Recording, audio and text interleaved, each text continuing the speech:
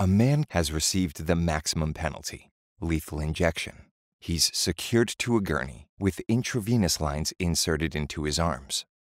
The first drug administered is pentobarbital, a barbiturate sedative. As it enters the bloodstream, it acts on neurotransmitters in the brain, slowing down communication between brain cells.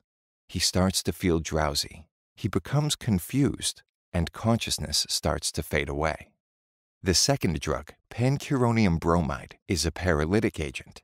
It immediately starts to block acetylcholine receptors at the neuromuscular junction, preventing nerve impulses from reaching the muscles. The chest becomes immobile and can no longer draw breath, leading to respiratory arrest. The final drug administered is potassium chloride. All organs are now cut off from their vital supply of oxygen and nutrients. The heart stops within about a minute of the potassium chloride injection.